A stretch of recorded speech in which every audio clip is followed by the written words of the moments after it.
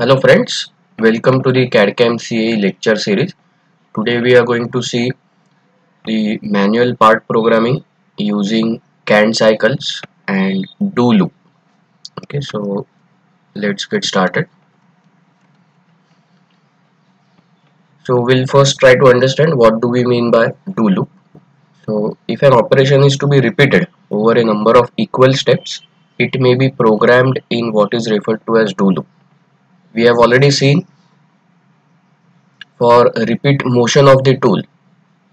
Okay, that is if I have to drill number of holes, okay, many number of holes, okay, it is always preferred to use the CAD cycle mode of the CNC machine for that operation. And what happens in CAD cycle mode, since it is a modal command, okay, G81, that is drilling CAD cycle on milling machine center, so the tool repeats its z-axis motion. The tool repeats its z-axis motion. The repeat motion we write in one block of instruction, that is a CAD cycle instruction, and then whenever we supply the change of coordinate, okay, the tool is supposed to repeat the z-axis motion. Okay, so that is what we have seen in CAD cycle. Okay, now the do loop is a further I would say slightly modified version. Okay, we will require CAD cycle to apply do loop. Okay, but do loop will be used when let's say a pattern hole drilling is required. Okay, so and there are many holes. Okay, there are many holes in a typical pattern. Okay, so then we will make use of do loop. Okay, then we will make use of do loop. So in a do loop, the machine control unit is instructed to repeat an operation. In this case, drill a hole 5 times or 6 times rather than program for separate hole locations. A do loop simply instructs the machine control unit to repeat a series of NC program statements a specified number of times. So whenever we want to repeat something number of times, okay, we will make use of do loop. So what do loop basically will do is, okay, do loop will have a starting line, do loop will have an ending line, and then do loop will have how many number of times the line between the starting and ending line needs to be repeated. So the do loop has a similar meaning as we have a uh, do do loop in any other programming language. Okay, so why we use loops in programming languages? We use loops to reduce the number of lines, okay, by writing a loop, and it saves writing number of lines in a program.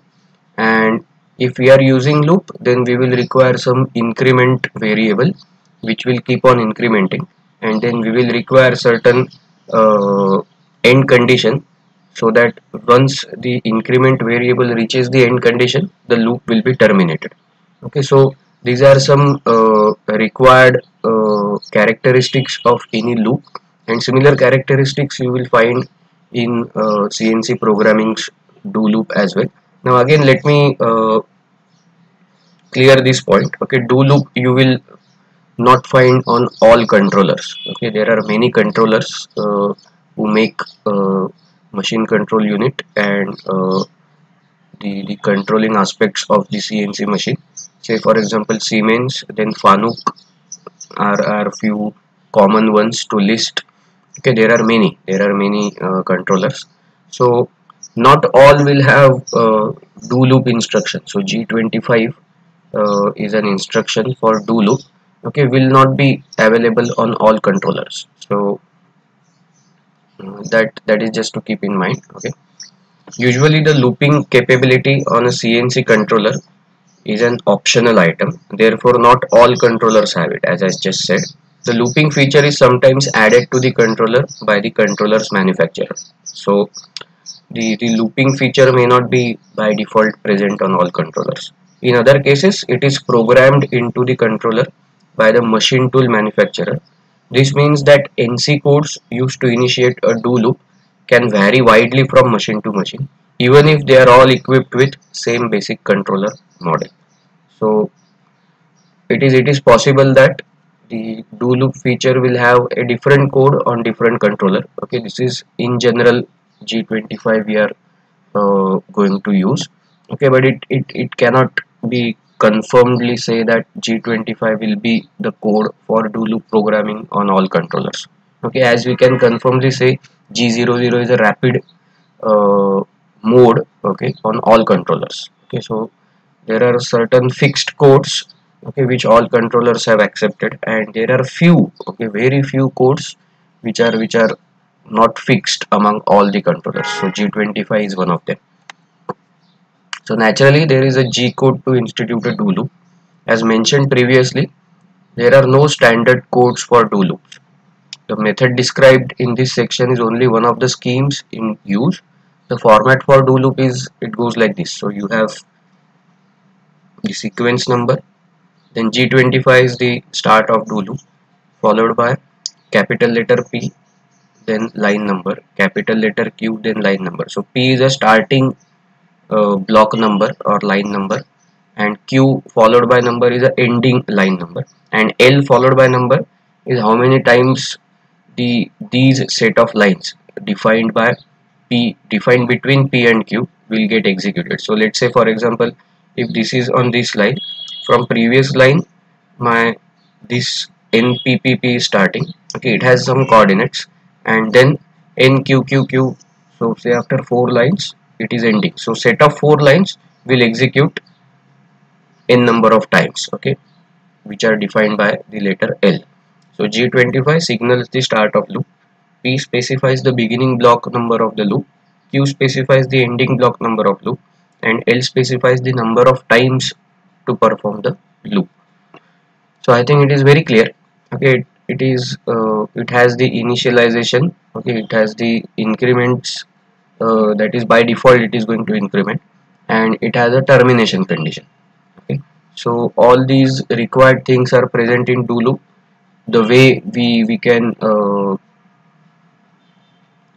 express in any programming language.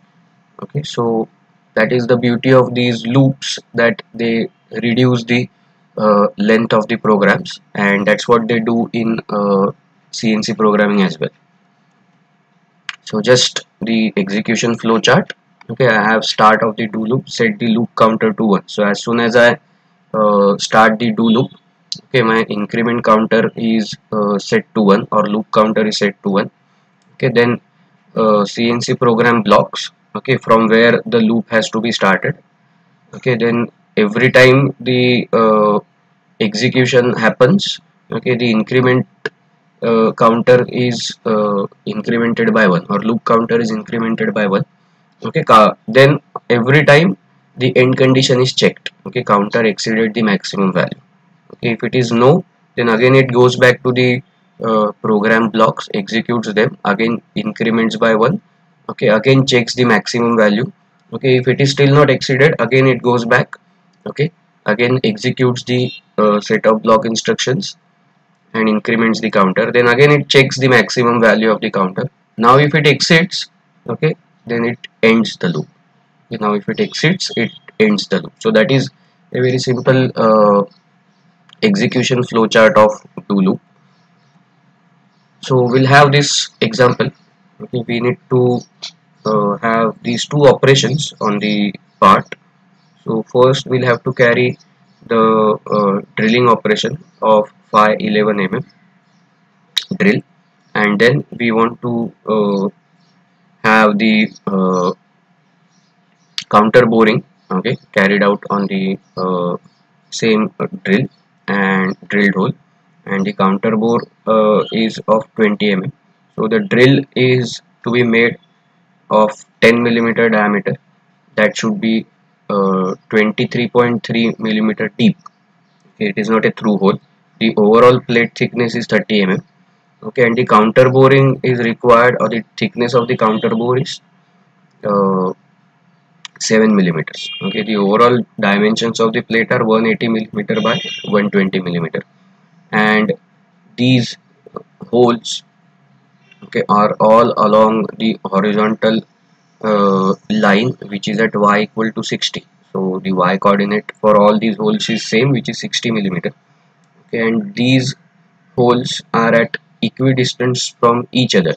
So every adjacent hole is at 30 mm apart. Okay, so and even it is 30 mm from the left edge, and the last hole is also 30 mm from the right edge.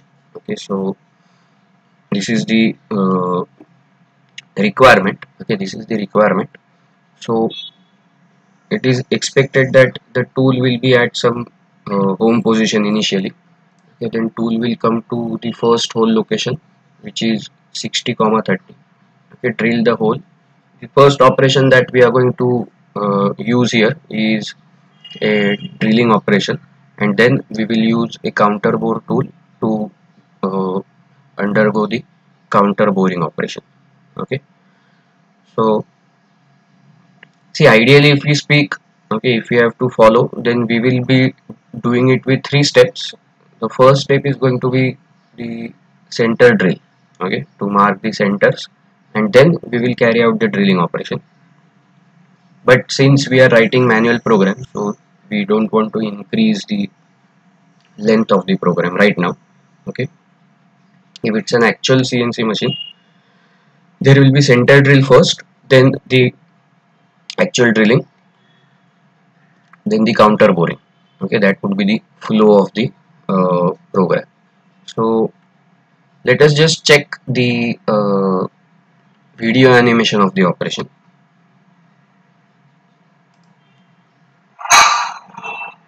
Yeah, so first the drilling will be carried out. Okay, the 11 mm drill of 23.3 mm deep, and then the counter boring will be done of 20 mm and 7 mm deep. Okay, so that is how the operation is set up. That is how the operation is set up. Okay, let us check it one more time. First, the drilling is carried out with 11 mm drill, and then counter boring will be carried out. Okay, so we'll write the program for these operations. So the program is right in front of us, %d 1005. Okay, so percent followed by a capital letter followed by the program number. Okay, this is how we specify the uh, start of the program in CNC. Then we have the comment section where drilling cutter diameter 11 mm HSS drill. I am calling it as tool number 01, that is T01, and diameter 20 mm counter bore is my tool number 02, that is T02, and it is a do loop program. It is a do loop program. So some additional information I am mentioning in the comment section. Then I start the program N005, G00, G49, G40, G80. Okay, as I said, the safeguarding I have to do first. So whenever I start a fresh program, I will ensure that all the modal commands, okay, regarding compensations and cant cycles, okay, I will ensure to cancel them first. So G49 is cancel the tool length compensation, G40 to cancel the diameter compensation, and G80 is to cancel all the cant cycles. Okay, then G71, G90 is the metric programming and absolute positioning system. Then G00, X minus 40, Y minus 40, Z20. So the home position or set point of the tool has been defined. And then at that point, I am going to carry out the tool change operation. So M06, T01. So tool change to tool number T01. Then in the next line, I am going to bring the tool above the location of the first hole. So X30, Y60, Z10. So that Z10 is going to be my reference position. Okay, Z10 is going to be my reference position. So it is going to be the you can say clearance position. The clearance position, and I am going to start the spindle at 1200 rpm, in the clockwise direction, so M03. Okay. Then in the next line, G43 Z2 H1 M07. So cutter length compensation positive is turned on, and Z equal to 2 mm above the workpiece. It is the initial position. Okay, initial level is set in the register H1. Okay, and flood type coolant is switched on, M07. Then the next line I will write the canned cycle. So drilling canned cycle on with feed rate 100 millimeters per minute. So G81, G99, the location of the first hole rewritten, that is X30, Y60. Then since it's not a through hole, so I will write the exact depth of the hole. So that is Z minus 23.3, R2 and F100. So R2 is for the tool to come up till the initial level. Okay, and then the drilling will happen at 100 millimeters per minute feed rate. Okay, and G99 will ensure that the tool is going to come up to initial level. Okay, once it completes the drilling. Okay, so after this line, now I have set the machine into the canned cycle mode. Okay, so do loop cannot work if you are working in canned cycle. So if I write this line, before canned cycle line, before this block, okay, do loop is not gonna work. Okay, do loop is not gonna work because the looping to happen, okay, for looping to happen, the loop statement has to be entered after you enter the canned cycle. Okay, after you enter the canned cycle block. So always it is beneficiary that you have a canned cycle block written, then you write the do loop, and then you change the coordinates so that uh, the coordinate change will happen according to your specification, and the machine is already in canned cycle, so the moment it receives the change in coordinate, it will perform the drilling operation. Okay, so that is the main aim of writing do loop statement after the canned cycle statement. So then I have G25 P040 Q040 L4. What does it signifies? Signifies beginning of the do loop. So do loop will run 4 times. Okay, do loop will run 4 times to drill 4 holes. Okay, it will not run 5 times. 5 times since the first hole is drilled by the canned cycle. So the line number I have given is this, the next line number. So 040 and Q040. So the starting line number and ending line numbers are same. So that means only one line has to be executed. How many times? 4 times. Okay, so once it reaches the next line, what I have written, G91. So momentarily I am changing the positioning system to incremental positioning system, and every time I am giving X30. So what happens? Okay, after completion of the first hole, okay, the tool is at Z2. Okay, it receives G91 and X30. So the current position becomes the origin, and it goes to X30. So it goes 30 millimeter in X direction. Okay, repeats the same operation. Okay, goes to Z minus 23.3 and comes up to R2.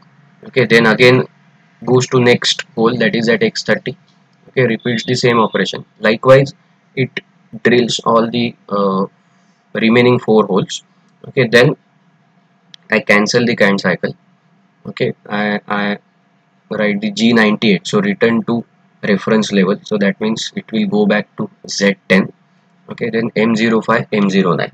So I'm cancelling the I'm stopping the spindle and cancelling the flood type coolant, and this coolant is also switched off. And then in a rapid mode, in a absolute positioning, I'm taking tool back to the home position or set point, and then carrying out the change of tool instruction. So then tool is changed to tool number 2, which is a counter bore tool of 20 mm diameter, which is already mentioned over here. Okay, then again I'm going to repeat the same set of instructions. Okay, in a rapid mode, I will bring the tool up onto the hole number 1 location. Okay, at the reference level Z10. I will switch on the spindle. So I have slightly different speed for counter boring. So 1100 rpm, and in the clockwise direction I will switch on the spindle. Then the next line, G43Z2H1, again I have defined the reference level, okay, which is 2 mm above the top surface of the workpiece, and that reference initial level is stored in the register H1, and I have switched on the flood type fooler. Then I will write the counter boring cant cycle. Okay, counter boring cant cycle. So this is very important. This is not a drilling tool, this is a counter bore tool. Okay, so counter bore tool will be, the counter bore cant cycle will be G82 and not G81. Okay, so G82, G99, X30, Y30, Z minus 7. Now the depth of counter bore is also minus 7. So I will write accordingly, Z minus 7, R2 and F 100 millimeters per minute. So this is a counter bore cant cycle with feed rate of 100 millimeters per minute and return to initial level of Z2. Okay. Then I will have the do loop statement. So G25, the line that I have to repeat is P054, Q054 and L4. So this line I am going to repeat 4 times because first counter boring is already done. So what will happen? G91. So immediately the positioning system is changed to the incremental positioning system.